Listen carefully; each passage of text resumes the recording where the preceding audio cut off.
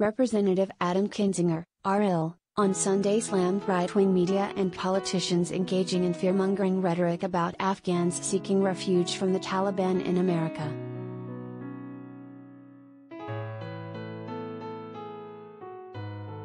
Kinzinger, an Air Force veteran who flew missions in Iraq and Afghanistan, has been highly critical of both the Biden and Trump administration's contributions to failures in Afghanistan leading to the Taliban takeover this month.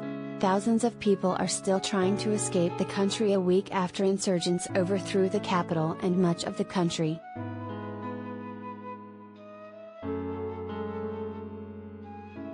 Appearing on CNN, Kinzinger said that though he believes the blame lies with both parties, things can't continue with just pointing fingers while America's embarrassed in front of the world.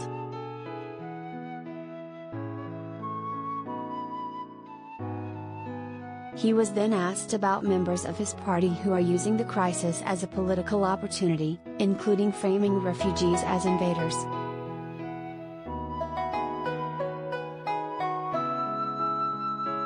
Kinzinger noted that most of his GOP colleagues supported legislation passed last month that would make it easier for Afghan nationals who assisted the American military to apply for special immigrant visas.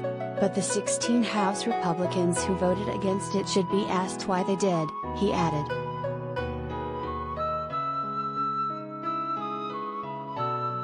But what you see is in the media echo chamber, this fearmongering, he continued. This they're coming to your neighborhood, these hordes of people that haven't been vetted.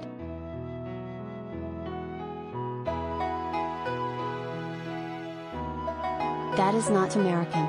You can always have questions with how this was executed, but America's always been the country that opens our heart, he said, adding that refugees in the US have always worked and fought hard for success.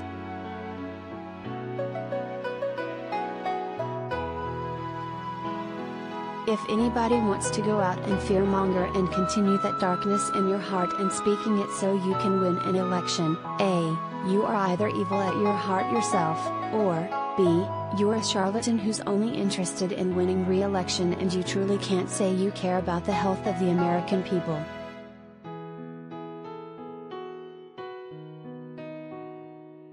In the aftermath of the Afghan government's collapse, several right-wing media personalities have stoked fears about asylum seekers. Fox News' Tucker Carlson described it as an invasion, warning viewers that Afghan refugees would probably be settling in their neighborhoods. His colleague Laura Ingraham asked, "Is it really our responsibility to welcome thousands of potentially unvetted refugees from Afghanistan?" And Charlie Kirk, the conservative talk radio host, said President Joe Biden intentionally let Afghanistan collapse so he could let a couple 100,000 more Ilhan Omars to come into America to change the body politic permanently.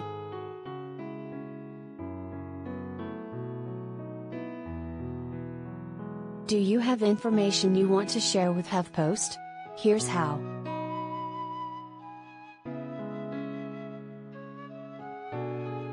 Before you go,